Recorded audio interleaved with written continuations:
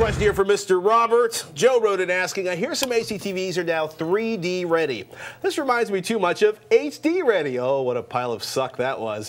When HDTVs first came out, I bought a very expensive HD ready 26-inch Toshiba. I look back and I really regret not waiting and buying a TV with a built-in HD tuner. Is there such a thing as TVs with 3D tuners built in, or is 3D ready all we will ever need to watch any 3D source, including cable and/or satellite? Joe, what a wonderful question. Indeed. Timely.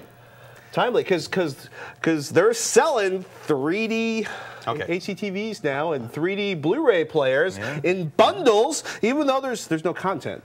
Very little. Okay. Make it real simple. There are only two companies, two, that make 3D televisions that you can buy right now in stores, and that's Panasonic and Samsung. Sony will have their 3D TV out soon, and all the other manufacturers, well, pretty much, they don't have a strict timeline yet. I'm thinking late fall before they'll ship. Basically, they got to play catch up. Now, Mitsubishi rear projection TVs have been touted as being 3D capable for a long time now. However, they are not compatible with the upcoming 3D Blu-ray players.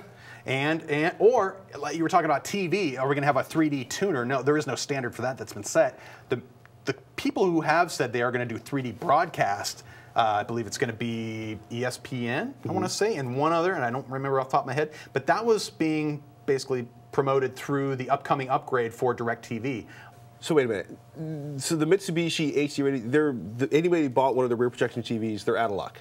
They are, at least at CES, they showed off a converter box that will sit between a Blu-ray player, a 3D Blu-ray player, and the TV, and to be able to convert that signal into something that is compatible with the 3D ready. To everybody who... I think it'd be free. Nothing's free. Well...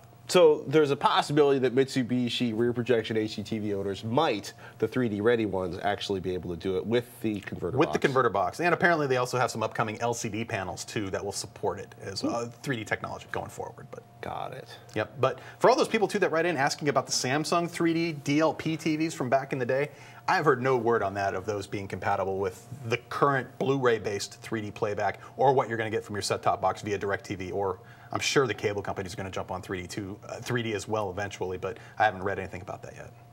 Good to know.